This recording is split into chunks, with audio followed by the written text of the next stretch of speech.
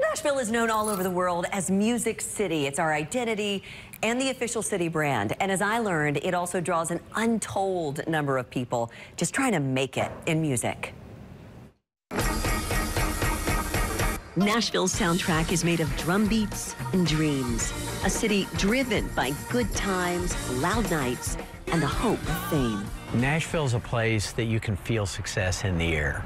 Ralph Scholes is the president and CEO of Nashville's Chamber of Commerce. So what kind of impact does music have on Nashville? Music is a $20 billion industry in Nashville. It defines Nashville's personality. This is such a creative place, and music is the absolute heart of that. But it's more than a few dozen stars on stage. Nashville's music industry directly employs more than 40,000 people. When you add the jobs here as a result of the industry, it totals more than 80,000. And compared to cities like New York and LA,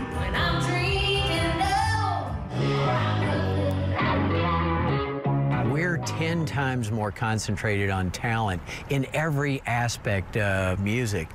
And while the focus is often on the few big-name stars, ours will be on the many who are building dreams in Nashville. If I could write a song that paid my rent that month, that was making it.